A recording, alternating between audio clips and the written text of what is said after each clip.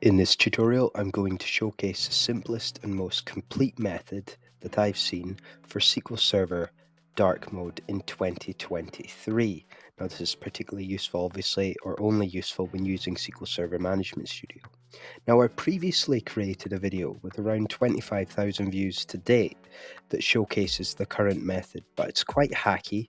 I will leave a link to it, but it involves playing around with a lot of files, and you're still not left with a complete solution because the Object Explorer isn't completely dark, and there's other little intricacies that really just lead it to being a bit of a hack and quite half-baked. So now I've come across this brilliant extension, SQL Shades, that does exactly what it says in the tin.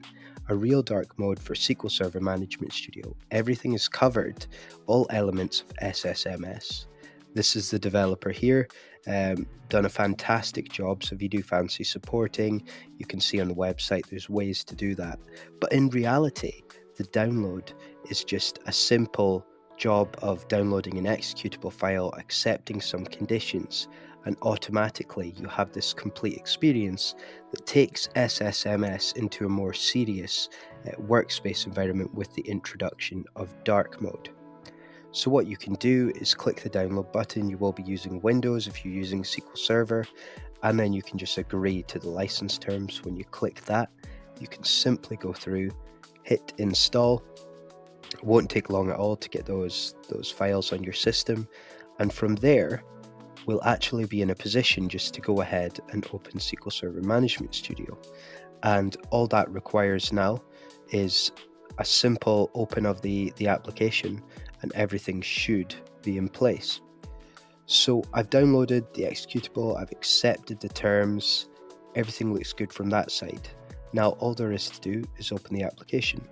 So I've got SQL Server Management Studio in my taskbar.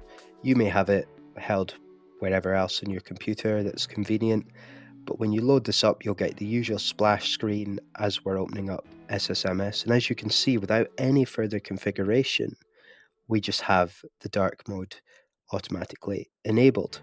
So we can see that button for SQL Shades there.